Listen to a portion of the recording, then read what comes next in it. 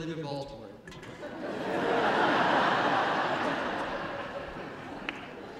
We first met Phil for an audition for our Pride show, Born This Way.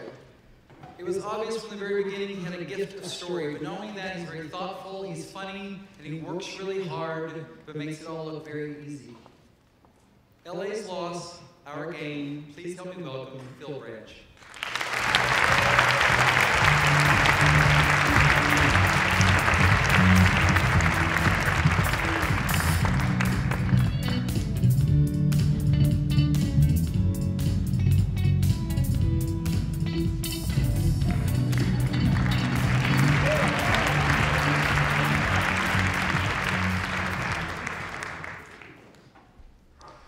So I thought getting old came in stages. Like first you start watching CBS, and then you get into the $4 menu at Denny's. And then years down the road, you buy a Buick. But that's not how it happened for me. There were no warning signs. One minute I was watching MTV.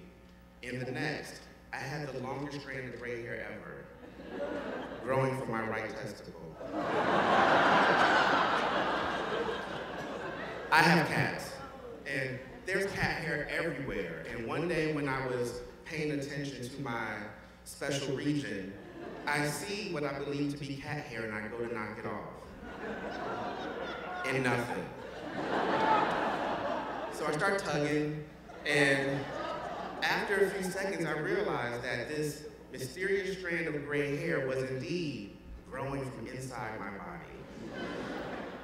I was 32 with aging balls.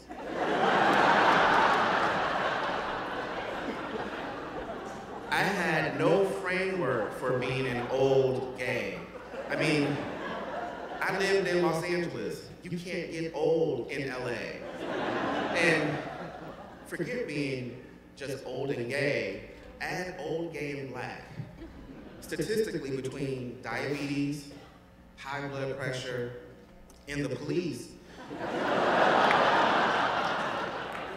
making it to the point of having gray balls essentially made me a unicorn.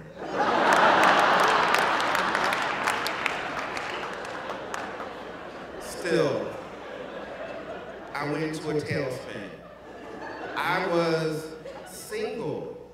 How do you present gray balls to someone new? Someone who doesn't know you and know that you still have energy and your health and still listen to hip hop. And I was completely unsettled. I mean, I just didn't want to be gray ball guy. And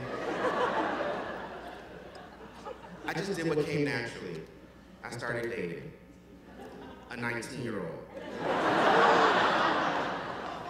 Now, I don't know if I thought that I could extract some of his youth into my body, but I quickly learned that dating someone who was born after the Thriller album was released was a bad idea for me. His name was Greg, and we met in the most romantic way. I commented on one of his profile pictures, and then he commented back on one of my pictures, and then I sent him a picture of myself in my underwear, and then he sent me a picture of his penis. So cute. And we went back and forth that whole night on the dating website, and it felt like forever, like 17 minutes or so. And we decided to exchange instant message addresses so that we can keep in touch. And at the time, I was an entertainment marketing executive, and Greg was a clerk at GameStop. And every night he'd come home and type to me about everything that was happening at work. You know, he hated his shifts, and he needed more money, and his coworkers were dweebs. And I tell him all about my job, but he never really understood, but he pretended to. We type all night, and then when we get sleepy, we drift off to bed with him saying something like, "I wish I was there with you." And then I say, "Yeah, what would you do?" And then for like 6 minutes, I pretended to be turned on by whatever chat we were having, and it would all end in some sort of digital climax. And this courtship lasted an eternity, about 2 weeks. And we decided to take it to the next level and do the drive-by. You know, where you don't really do an actual date. You just want to make sure that the pictures are real and see if you want to take it any further. So we decided to meet at his job. And I show up and he's there and we just kind of walk past each other and nod. It worked. So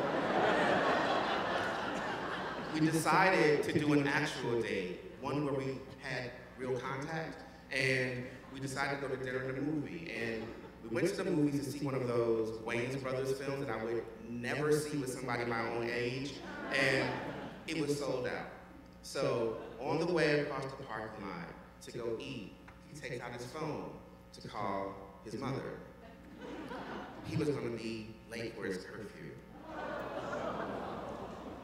My 19-year-old day had a curfew. I wanted to run, but I was in too deep, and I didn't want to hurt his feelings, so we went ahead to Applebee's. And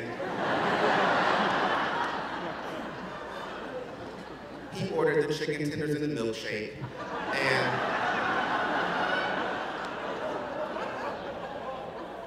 up until that point, I had been trying to make sense of the relationship, but watching a 19-year-old happily eat tenders, I had to face certain truths.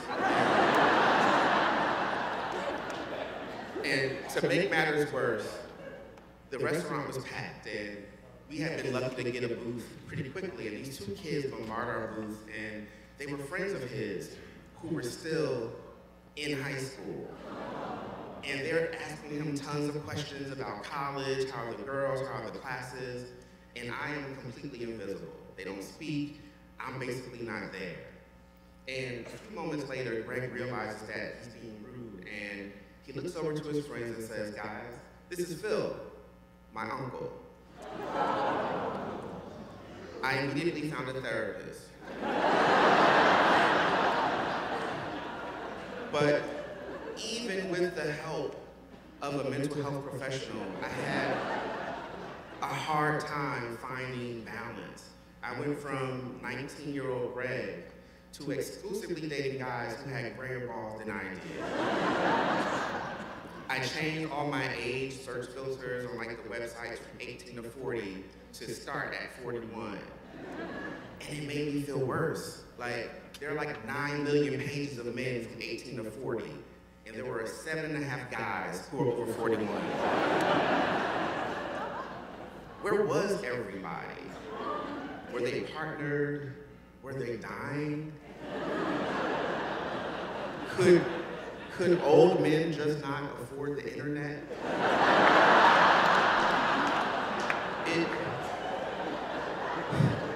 It scared me, and I just didn't know if I had a future. I didn't know what was going to happen. I mean, it seemed like you can grow up and go from MTV to watching PBS, but there really wasn't a place for you after you left the clubs and left the bars. A few months ago, I was on vacation and decided to go to the hotel gym. I had eaten way too much. And I stepped on the treadmill and I pressed start, and it asked me in big, bold, red, pixelated letters, "What's your age?" And I freeze. And my birthday had been a few weeks before, and I didn't celebrate it. It almost felt like I didn't even have a birthday. And as I'm standing there on the treadmill, this thing is like flashing.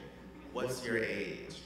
What's your age? What's your age?" And I take a breath and type 41.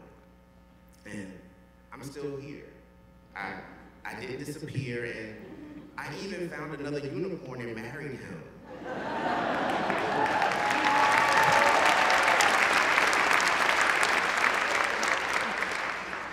But I still don't know where everyone else ends up. It seems like the grayer you get, the more you disappear, the more you fade away. But who knows? Maybe they're all like me and my hubby, sitting at home on the couch, watching House Hunters. Thank you.